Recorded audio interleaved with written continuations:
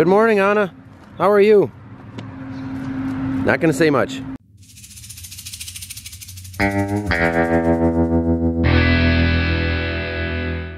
See that frost on the four-wheeler seat? That's a good hard killing frost. Should be a good thing for us at this point because it's gonna finish off some of the corn and soybeans that are still trying to grow and hanging in there with high moisture. And that sun will hopefully help dry those things out now that those plants are gonna be done growing. That machine right there is gonna get switched over to corn today. We've finished off the majority of our soybeans. We've got 10 acres here, 10 acres there, and little pieces that we're gonna have to go back and get. But now that those have froze off and died, it's gonna be 4, 5, 6 days probably before we send the second machine to go clean those up. In the meantime, we've got a brand new corn header coming for this thing today. You guys are gonna see that, and I don't know if we'll take any corn today. I don't know that yet. It's gonna be kind of a goofy day. We got some running around to do, some cleaning up to do, some switching over. We're gonna be working on the dryer. It's gonna be busy. It's chilly out here, dog. Uh-oh, I dropped my water bottle. We'll walk way back here in our new shed with the transparent walls to grab the tractor for the first job today.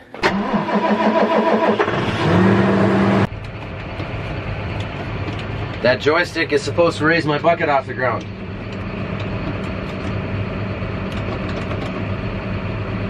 I am baffled. I have no hydraulic function either. That's a new one. I think I'll try unplugging it and plugging it back in. Now it works. Okay. All right. Glad I didn't call customer service. Customer support. Remember, Anna, we need 1 million subs, and then you can have your ride. Maybe a hammer to screw on. I got a hammer in the tractor. Oh, okay. There's one of those patches right there. Those beans need to dry down more before we can harvest them. We've got this really awkward 3-acre piece here. This is an awkward corner of a field over here, over the hill that I actually bought towards the end of last summer. So we've never farmed this before, and with these posts here, we don't think we can get in here with our 40-foot wide header. So we're gonna pull one post out here.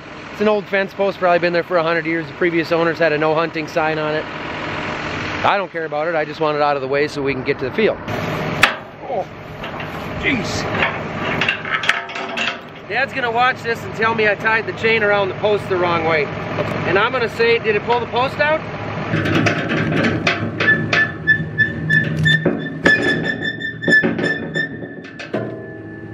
That white cap was actually on there a lot harder than it looked. It was down in the ground. So I couldn't get that out by hand. I had a feeling it might pull that off first.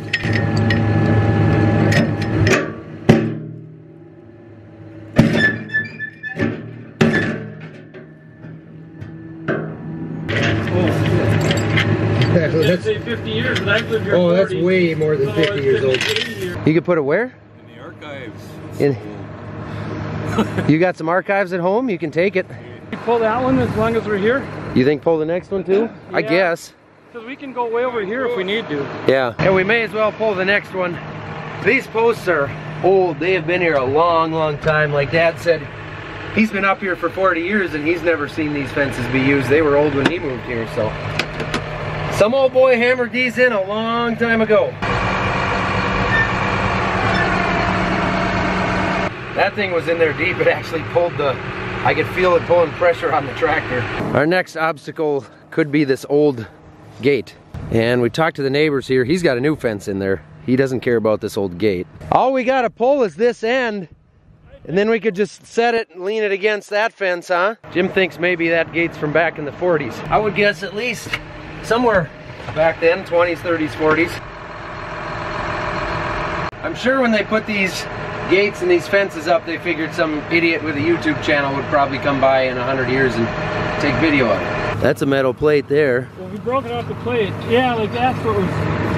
Well, we didn't just break that off. Will that chain... I just run a shorter chain, I guess. If you ran out of pull... Yeah, the tractor maxed out. Oh, it did? Yeah, I was worried about that chain right before it broke.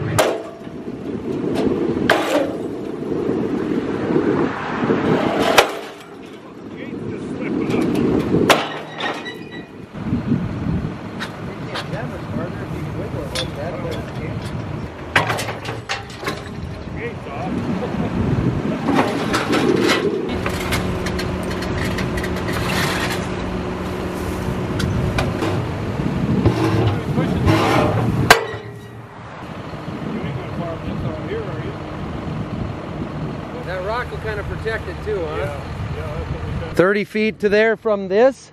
Yeah, from that, yeah. So if I can get That's how wide the combine is. the tires here, the head will be... The head will still be 5 feet over that. The head sticks out 5 feet past the tires and the... Well, no, this combine's only about 25 wide. 20 feet from the middle of the combine, and this is 35 to where the tire would be. Right. This approach needs to be 6 feet wider going that direction. Okay, the pickup from the east just went by. Are we waiting for two from the west yet? Are they through Firewall, Jim? Hang on a second. I don't know what they're doing here. If they're turning or what they're doing. They just turned into Firewall, so you're... Well, there's another one that just turned out of Firewall. Just go. Just go as long as you're clear to the east. He'll catch up behind you, be fine. I'm on the road, so... Yep, I'll let you know when I get there. I'll turn around and follow you, man. I can go down the center of the road and stop them. Is it still clear to the east, Zach? All clear east. I am in the approach, going over the post, so I think we're good. I don't want to bother him when he's trying to clear that fence with the header. I'm in the field. Still clear east, awesome. You want me to bring this back home then? What do you want from me? Yeah, I think you might as well go home, Jim. You can come by and maybe pick me up, or you're here already, huh? I'm gonna try it quick and see. Well, gee, Sana. Gee, Stidge. That chain's about junk. You two could have been killed.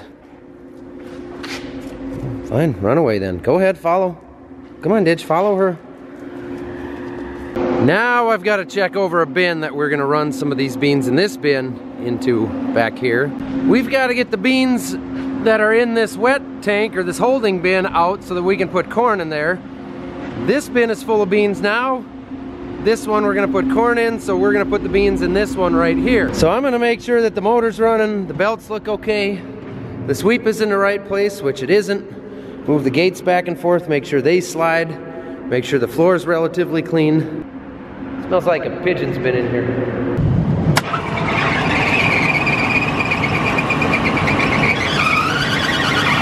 It sounds awful. But we know this motor's on its last leg. That's an old motor.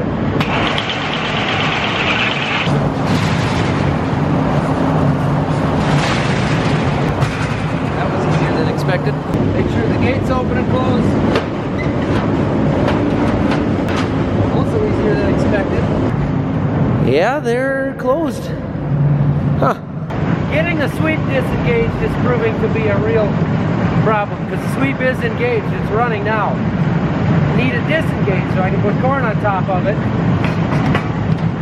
and it won't.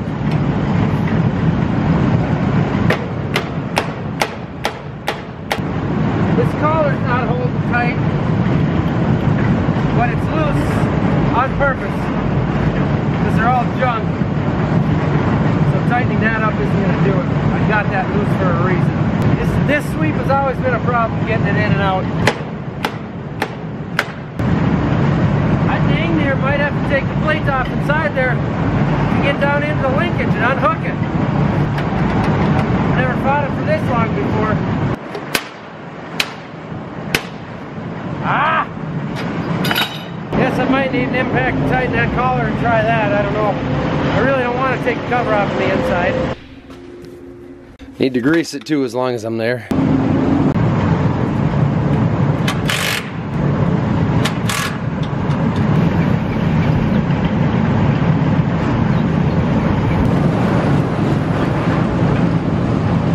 I got it!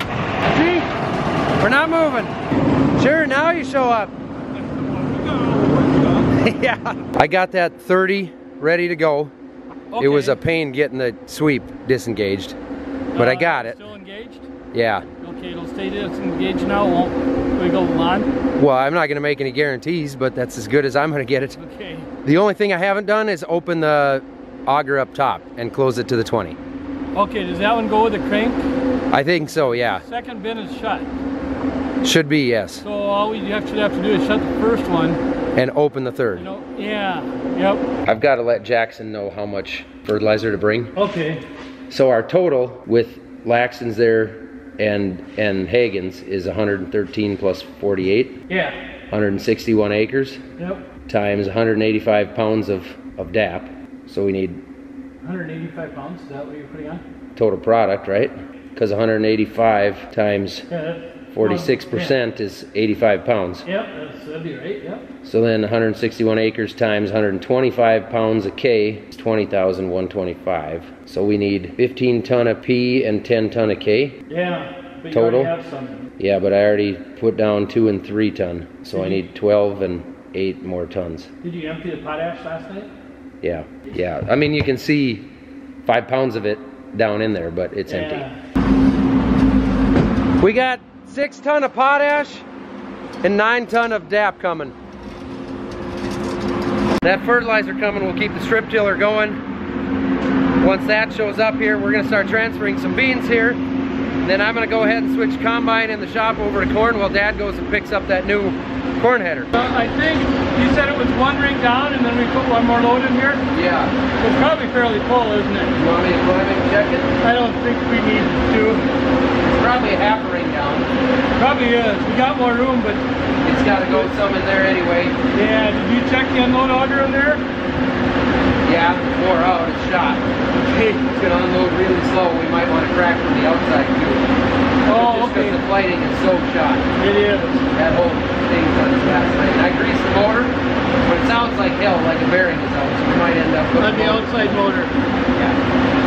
Okay. Yeah, it doesn't sound good. And we can put plating in there when it's full? When it's full. It's not as easy because it's harder to line up. Right. It's down that far? Yeah. But it's peaked up. Yep, it's peaked up now and we got, I don't know, we got some, I think we got 1 full load and half load. Sure. If our calculations are correct, there should be soybeans coming through here any second. I sure hope our calculations are correct. Come on. There, I hear it. There we go. Okay, we got a few hundred bushels or 1,000 bushels transferred in there. I'm gonna let the dust settle for here I'm gonna let the dust settle for a minute in there before I climb in, and then I'm gonna take some samples and test the moisture on it just to make sure we're good.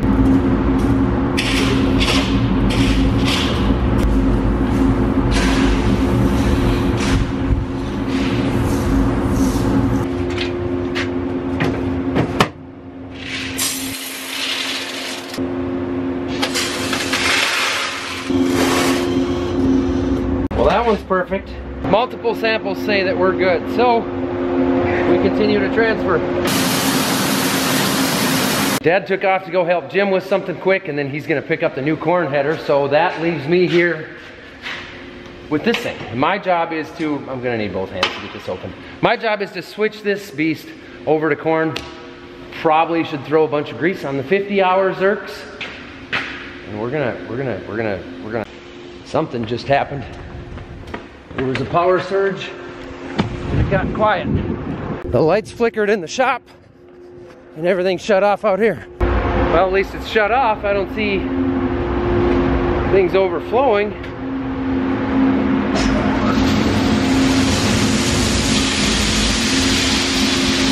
That's weird, everything starts.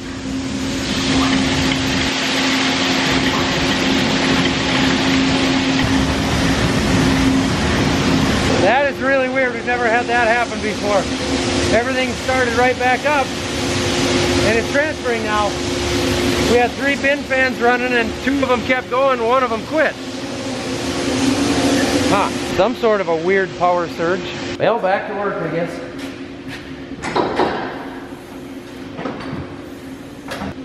Shift rotor.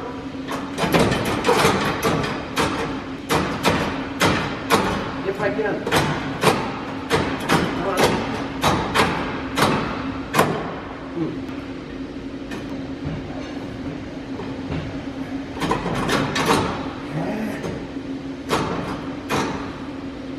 Well, we can't make anything easy, can we? I need a ladder. I guess I can't get that by hand right now. I didn't show you my struggles, but we're gonna deal with that later. God, I need 2 hands for everything. I really need a production crew then maybe even 2 hands isn't enough. I'm struggling.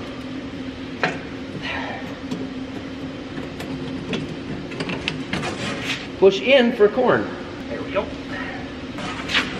I bet there's a greaser in there. Here's that open.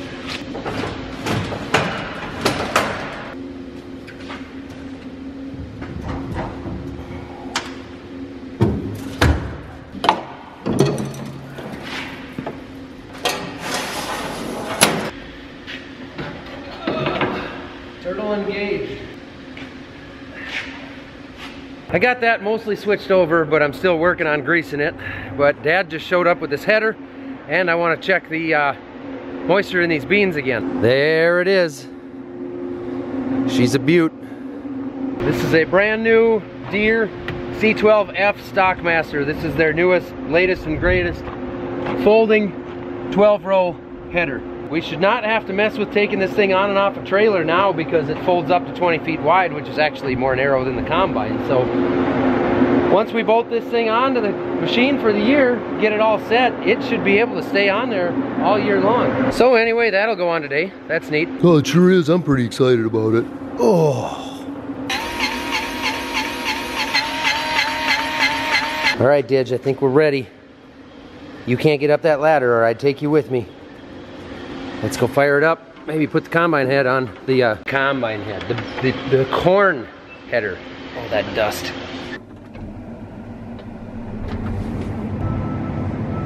It's so quiet in here.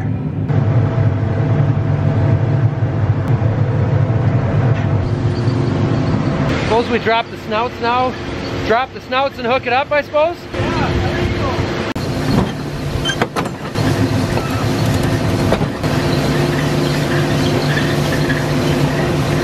Take a visual, make sure I don't see any wrenches or any kind of tools or anything in there, because I am going to fire this puppy up. I ran a bunch of calibrations. I did not put any of that on video because it doesn't make spectacularly entertaining video. So now I'm going to wheel it out to the field here and fire it up. Hoppers are open, idle down, settings are set. I'm going to fire up the back. Definitely seems to be moving. Everything checks out good. Now I really want to just go out and start taking some corn. We got some across the road here, but back here we're just not quite ready yet. But the only thing with the head is I don't actually remember how to fold it. Like in here, what control is it? I don't remember how to do it. Onyx has apparently decided that he just keeps his skid loader down here now where he's working on his tracks. He's got his inner line and his outer line, his berms for making the corners. He's got a tabletop there, bunch of whoops through here, and a whole bunch more jumps back there. Which is cool. I like that he does that instead of playing video games, but Onyx, you gotta bring the skid steer back to the yard, bud. The excavators are gonna be coming out here in the next couple of days, bringing in a lot of fill and getting that pad completely ready, because hopefully we got some construction going on here in a couple of weeks. We got a few spots with some thick weeds that grew through in areas where we couldn't plant this spring. So the plan, the idea is hopefully the 8295 here will run the Mendeco at a shallow depth to kind of chew some of those weeds up. We're gonna need the control box for this thing. Oh, is that another 9570, isn't it? Yeah, that's in the tractor Jim's running. It's the bracket itself. Is it that black bracket that gets clamped onto the frame? Jim's got a problem the way it sounds now, so we may have to run down there anyway, so then we could grab that control box for the Mendeco. I'm quite confident I know what he needs. I'm also quite confident that we don't have one. Jim called. He's got a I think it's the cast piece that holds one of the shanks on that's broke. I should have him send a picture. I know we don't have one. But if he sends a picture, maybe Glenwood would have one. We could run their trailer back and grab that. We might have and then we can get that control box too. Yeah, have him send a picture. Okay. Dad's gonna run and get the parts, and Jim's gonna bring the tractor home, and we're gonna fix it right here because it might be tougher than it sounds like, according to Jim. So a lot of shenanigans today, back and forth. I feel like I just keep zigzagging and walking around the yard here. I kind of expected it to be that way because it's an in-between day where we're mostly done with with soybeans, and we haven't started corn yet, and we got to get the dryer all ready, and we wanted to get tillage going, and the weather's awesome, so it's a good day for it. These are the last of our beans here. We still had a couple trucks full to run in.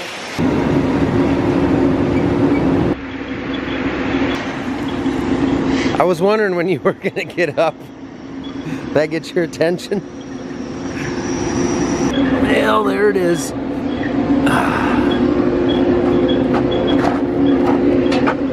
Yep, that's broken.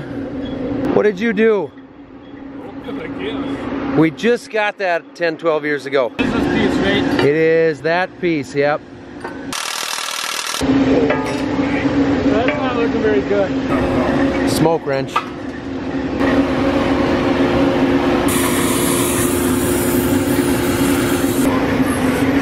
We spray any of that skunk pea in there? Somebody told me it was heat, it balls it up and makes it work. When we went to tech school, we had blocks of wax. We put wax on the hot metal, and every time it worked. Every single time. But this stuff, they said it would make it The opposite? Yeah.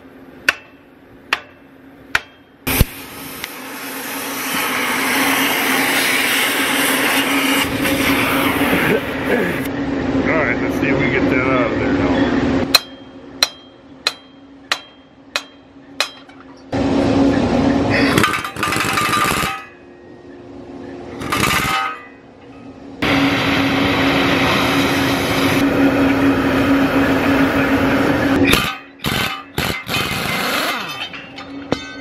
What a mess. We'll be going again soon, I guess. Oh, you bastard. You're not gonna go in there? Oh, the paint.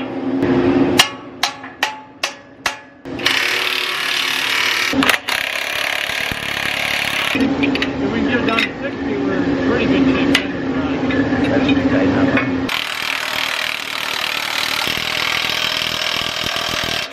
That's the end, huh? Hey, where were you? Hey, you could have helped with all that. Come here, I'm gonna use you as a rag. I'll wipe my hands on you. There, we'll wipe my hands right there for you. Won't listen? That's a male cat though. I don't care. Anna, what do you have? What did you kill? Oh, you killed a flamingo.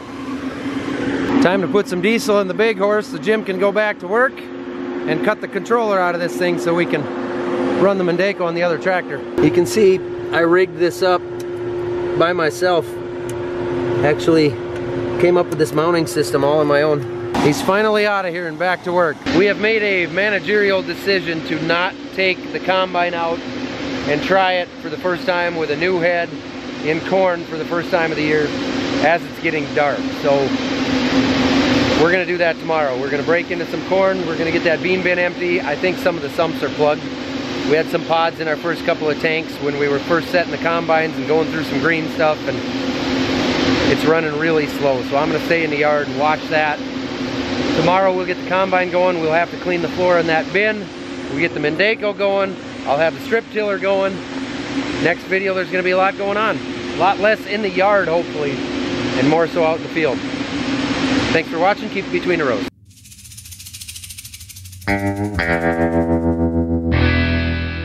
Hey, you know what? I haven't hit 1 million subscribers yet, and that makes Anna very upset because she gets the tractor ride once I hit that. So would you see to it that we hit 1 million subscribers here real soon? I didn't even have to break into my lunchbox today. Meow. Oh, that one scared me. I didn't mean to disturb you.